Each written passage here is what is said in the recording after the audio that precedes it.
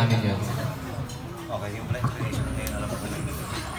Yeah, syempre I feel overwhelmed kasi binigyan kami ng isa pang year to entertain the people that we love, to entertain the mga audience, mga kapuso. And yeah. Okay, so... Anyone else? Okay. The question naman for Prince, how did you prepare for his... Di ba may separate collection? Sample! Ayun, syempre, workout, diet. Matagal ba napag-desisyonan or game ka na agad dun sa decision? Nung binigay sa akin yung offer, hindi ako hindi talaga. Talagang game. Okay, go lang. So gaano ka ano yung mga abangan namin? Abangan ni Kit. Abangan. Yeah. Ngayon, Underwear collection. Ano ba yung collection na yun? Underwear. Lahat po ng mga underwears ng boardwalk. Lahat po ng klase. Every kind of underwear. And then ano ba yung mga abangan? Ano bang mga mall shows? Di ba lagi kayo may mga tour and shows? Ano yung mga abangan for next year? Napapanik ka.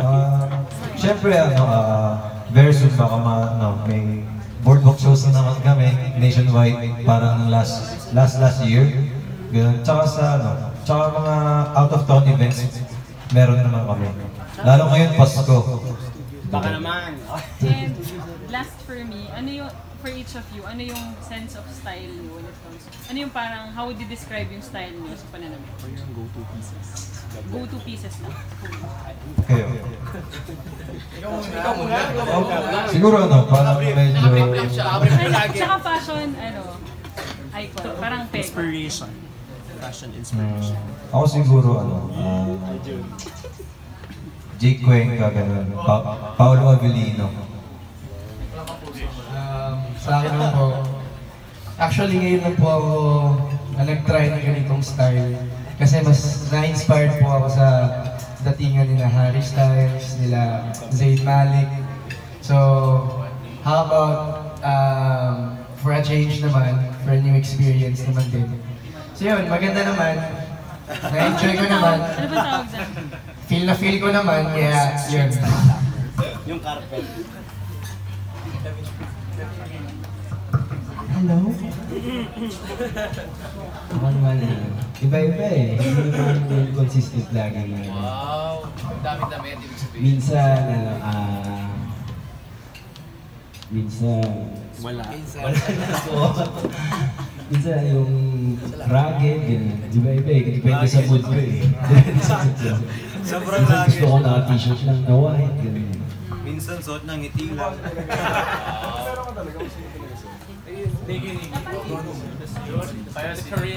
Usually po, iniuna ko yung kung ano yung comfortable sa... Actually, galing Mas, sa mas, BTS yan eh. mas iniisip ko yung comfortability. May fashion icon ka ba? Parang Korean. Nasaan ba? Yung look ko today is, pinag ko sa Korean. Pero, usually, lang, pullover. Pero medyo Korean pa rin naman. Ayun.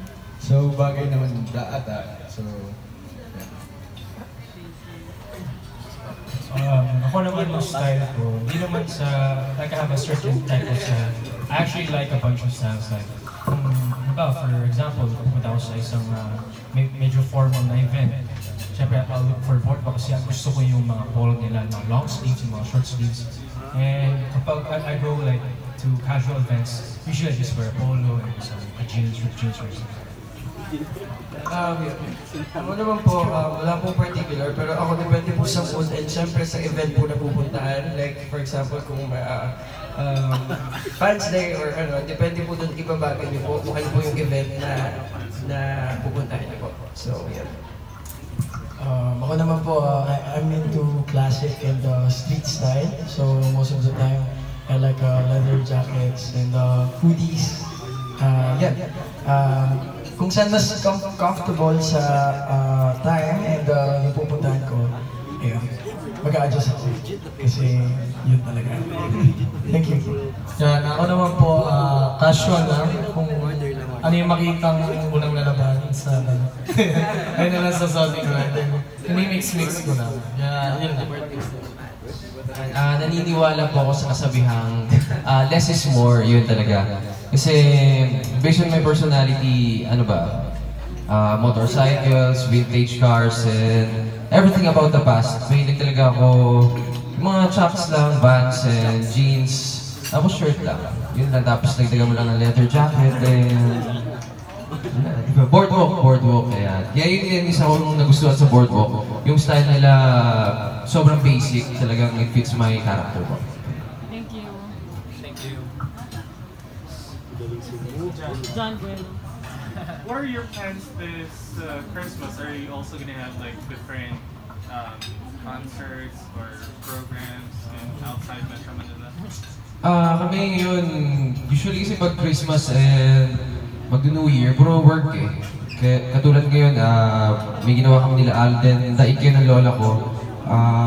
Ayun, Christmas special yun na the whole month, yun lang kami nila Alden.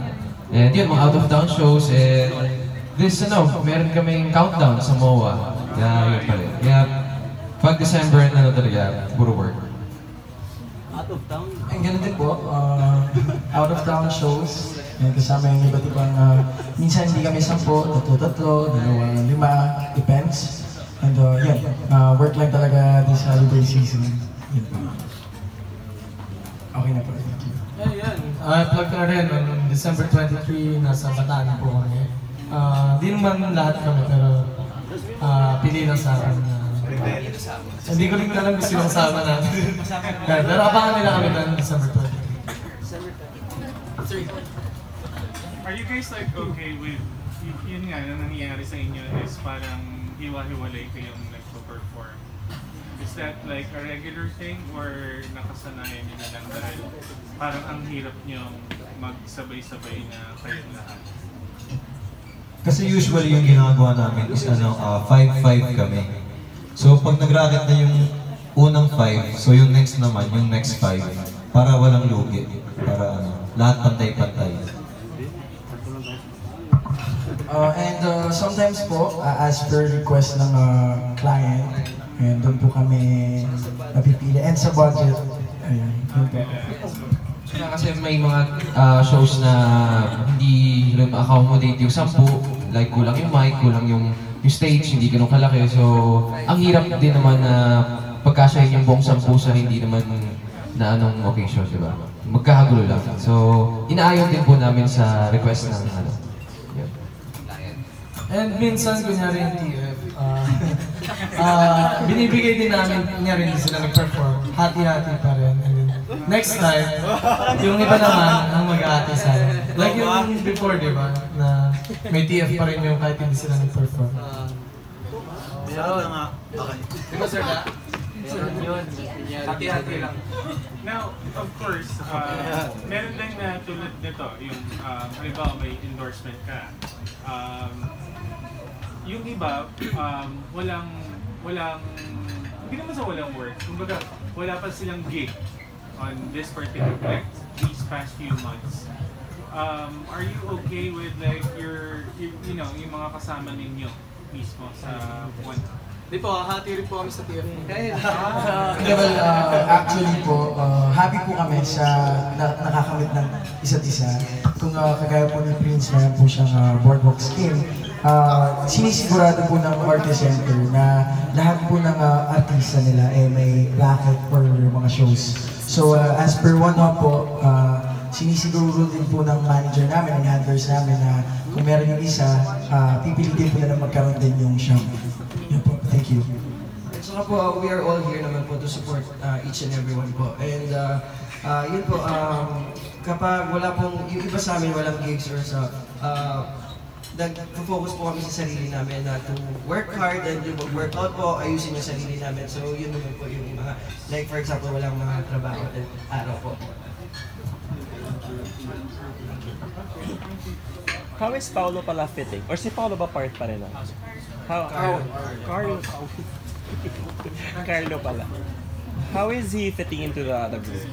Siya yung bago, di ba? Opo. Sobrang okay naman po siya. Kaso hindi lang siya kasama sa board ko. Yeah. But as a group na one up, talagang siya.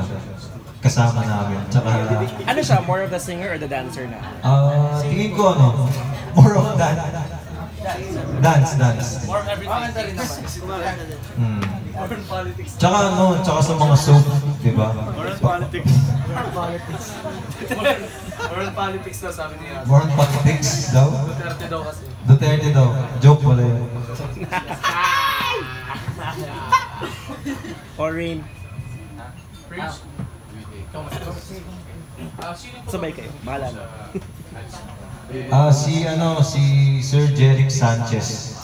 Yung nag-shoot ng to. What is the concept of the book? Is it the theme of boardbook or nag-inject ka rin ideas to More on yung team ng boardbook tsaka yung artist center. Basta ako, pagkapunta ko nakaset na lahat ng mga susuotin, mga layouts. So yun, makeup, DS, tuloy-tuloy na shoots. So do you have any video that you wanted to show to us? Yes, ma'am. Yes. One up, excuse lang. We're gonna show you